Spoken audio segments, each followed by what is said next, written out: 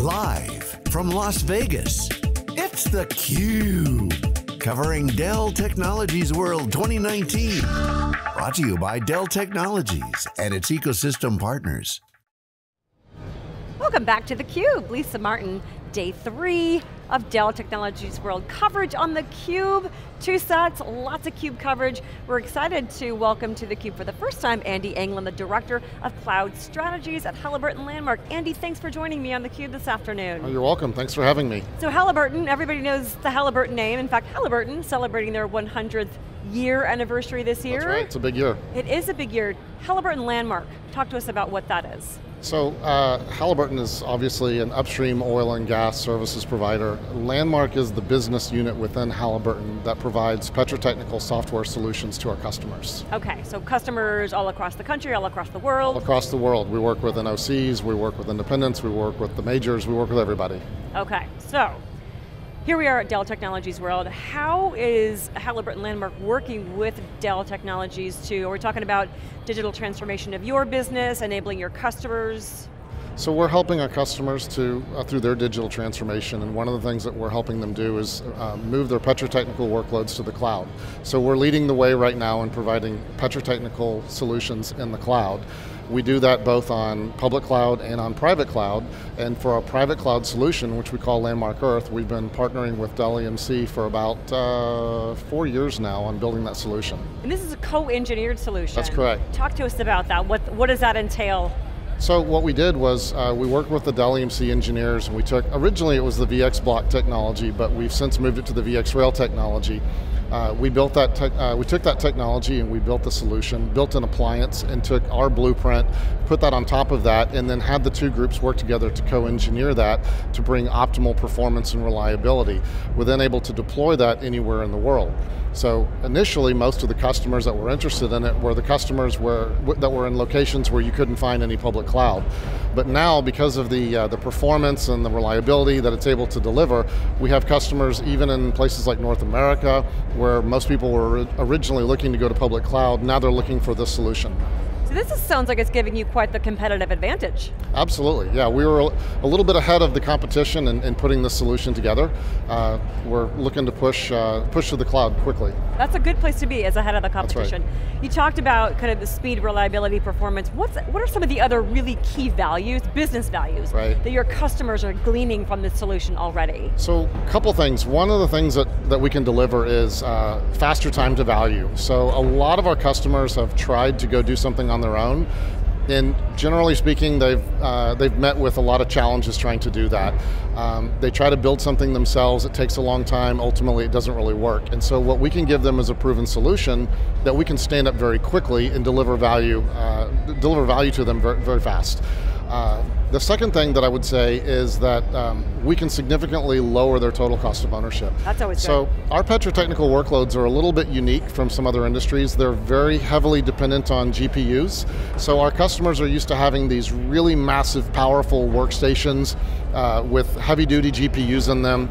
And in order to manage that type of environment, not only do you have the upfront cost of buying all these workstations, but you now have to go manage all these workstations individually with these petrotechnical solutions that you've deployed on them. By leveraging a hyperconverged infrastructure like we have with VX Rail, with the Landmark Earth appliance, we can provide all of that in a single hyperconverged environment, so now you can manage it in one place. So the total cost of ownership for ongoing operations is drastically reduced. We also see performance increases that are pretty significant, like we mentioned before, because one of the major things that we do is we load massive amounts of data. And when you're in a client-server environment, that massive data is coming from a database that's somewhere else. But when you're in a hyper-converged environment, your compute and your data are sitting right next to each other, so we can significantly reduce the time to load that data. So how much of this is a sort of a cultural shift for the upstream oil and gas industry? Absolutely, so oil and gas industry has historically kind of lagged a little bit behind in terms of keeping up with the latest technology. The oil and gas downturn that we went through in the last couple of years has really been an impetus to drive that technology transformation. And so a lot of customers are looking for digital transformation strategies in general, and as part of that, this is something that a lot of them are looking into. A lot of the customers that we go talk to are still using that legacy client server environment, and this is something new to them. And you know, they don't expect that they would be be able to take something and virtualize it somewhere else and get better performance than what they're used to seeing on the front end. How is it also, I mentioned a few minutes ago, this is Halliburton's 100th year. Yep. Partnership with Dell EMC. How is what you're doing with them and with the Landmark Earth appliance, how is that changing Halliburton's business as well, and even from a cultural perspective? So one of the things that's changed in our business model and how we do this is that we actually leverage the same environment internally. So as our R&D teams are building the solutions, they actually will build and test them on the same type of appliance, which means that when we go deploy it to a customer, the customer is actually deploying the solution on the same environment that it was tested on in the first place. That must give them a lot of confidence that you've done this, you've established high performance, the results that they have to get. Absolutely, yeah, because a lot of times when you download software and install it somewhere, a lot of the typical problems that you may run into may just be from nuances or differences in the environment that you're deploying to. So by deploying in the exact same environment that it was built and tested in, it gives you a level of confidence that it's going to perform. So, speaking of confidence, how has your confidence changed over the last 3 days? A lot of announcements from Dell Technologies. We heard, even on the first day, Michael and Pat and Jeff and Satya Nadella from Microsoft, a lot of collaboration, a lot of integration as well. Give me your perspectives on that and how you think it will influence the direction that you guys are going. Quite honestly, I'm really excited to see where things are going. I mentioned before, we deliver solutions both in the public cloud and in the private cloud. And so one of the challenges that we face is being able to manage these workloads across these different types of environments. And a lot of the announcements that they've made have been about how they can simplify that process and make it where I can manage workloads and even move workloads across different cloud platforms without having to go build that capability myself. So I'm kind of excited to see where this is all going. What are some of the things personally that you're going to be taking away from this? Personally for me, I'm going to go back and have some of my technical folks talk a little bit more about what we can do with some of the Dell Technologies Cloud and the VMware Cloud solutions that have been announced.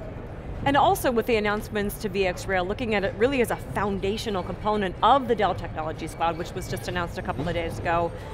How does that potentially impact the appliance that you've built leveraging that technology? So I think what it does is it gives us the opportunity to integrate that into our broader solution around with the different cloud platforms. Since we already leverage the VxRail technology today, we already leverage the VMware software stack on top of that, but now what we can do is we can layer on another management layer on top of that would allow us to look at that across multiple cloud platforms, and that's pretty exciting. And then in terms of market opportunities, what do you think how does this open the door even wider for you? As we talked about, you've got a lot of customers who've been around for a long time. It's a well-established industry who are still using a lot of legacy practices. What you've heard this week, how do you think that kind of kicks the door open for Halliburton Landmark? That's actually a great question. I mentioned before that initially, most of the customers that were interested in the private cloud solution were in places where we didn't have public cloud, and now we're seeing more customers, even where there are public cloud capabilities, coming back to the private cloud because of either data privacy concerns or performance concerns or whatever, which we can deliver. But if we can actually manage this across multiple cloud platforms, then that enables you to create a hybrid cloud approach where you could have some workloads in the private cloud and some workloads not in the private cloud and could span out to public cloud for different things. So for example, if you have workloads that are temporary in nature, so you don't have something that's permanent, you want something that you can send it out to public cloud and run a large scenario, some type of simulation on it, get some results back and bring that back, but then use your private cloud environment to actually visualize the results of that. So it creates some really cool opportunities. And the conversations around emerging technologies, AI, machine learning, where are your customers in the upstream oil and gas industry? Where are they with respect to embracing, acknowledging that there's a lot of potential there? I mean, the power of the cloud to harness the power of AI. Where are they with some of those emerging technologies? Is it still pretty early? It's something that everybody is looking into right now, right? So everybody's looking into how can these various digital transformation technologies be leveraged within the oil and gas industry, and there's a lot of opportunity. There's a lot of places where you can plug it in. For example, there's a lot of physics-based modeling that happens in the petrotechnical workflows, but using AI, now you can start doing some some AI-based workflows in places where you need a faster solution, such as at the edge. So at the edge, where you might need some kind of a result quickly, and you don't have time to wait because you have to make a decision at the well, you can now do that with artificial intelligence, and you can couple the two together. And speaking of edge, one of the things that Jeff Clark said yesterday, and I have to say this in a Game of Thrones accent, the edge is coming, but a lot of people have said to us the last couple of days, the edge is already here. In the oil and gas industry, there's so much remote. Where are customers in terms of embracing what Dell EMC, Dell Technologies is saying, it's edge, core, cloud? So, the edge is absolutely here, the edge is real, and everybody has varying levels of sophistication at the edge today, and that's another place where there's a lot of effort going on to understand what's the best value for what we can do. So there are places where you need a solution that may not be as expensive because of the existing investment that you have. There are places where you may be willing to go out and completely overhaul everything, put something new in. There's also greenfield opportunities where you're building it from scratch and you have opportunities to put things in place. So everybody's looking into the best way to leverage that right now, and that's something that we're working with our customers on. So it's already here, it's not coming. Last question, Andy, for you. How does being a partner with Dell Technologies, how is that enabling your business? How do they help you deliver the solutions that you need to impact your industry? So we've worked very closely together from the very beginning. From initially co-engineering the solution, Dell would bring resources out, we would work together to optimize the solution and make it work. But even the sales motions, we work together in marketing efforts, we work together in our sales efforts, we have global teams that work together, we have regional teams that work together, and we bring all those groups together for every opportunity to make the best of it and provide a solution that works best for the customer. Sounds like a pretty collaborative relationship. It has been. Andy, thank you so much for joining me on theCUBE today and telling us what you're doing at Halliburton Landmark. Pretty cool stuff. You're welcome, thanks for having me. Oh, our pleasure. I'm Lisa Martin, you're watching theCUBE live from Dell Technologies World 2019. Thanks for watching.